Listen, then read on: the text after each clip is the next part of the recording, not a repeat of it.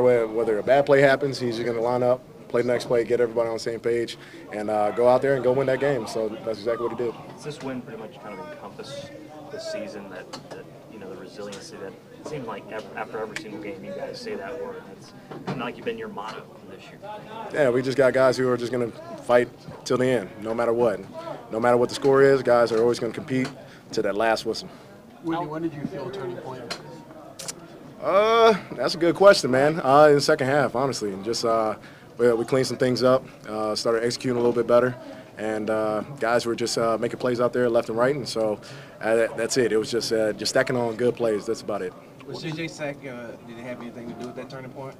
I mean, you felt the electricity in the building. I mean, not to say there weren't any juice in the building, but it was great for him to come back and make a great play down there. And guys were just in the moment. You can't get up, can't get down. It's just staying, essentially having an equilibrium of your emotions and all that. And so, you can't get caught up in, the environment, the distractions and all that. Just play the next play, and that's exactly what guys were doing. Whitney, did J.J. sack spark you guys? Was that an emotional lift?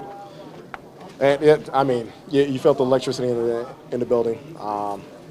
And so, yeah, it juiced everybody up. It was impressive that, he came back from injury and was able to, get a sack. And, everybody's like, all right, let's go make a play. So that's exactly what you saw. Josh Allen will make some plays, but also give you a chance to make some plays the way, kind of his style of play.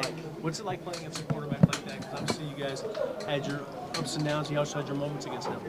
Yeah, and Josh Allen, he's definitely for him, he's pretty elusive for a big guy, and also he's got some speed. And so we understood that going into this game.